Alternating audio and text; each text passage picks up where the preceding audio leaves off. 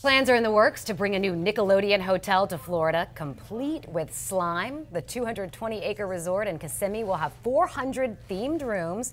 You can expect to see iconic characters like Spongebob, there's Paw Patrol, of course, Teenage Mutant Ninja Turtles.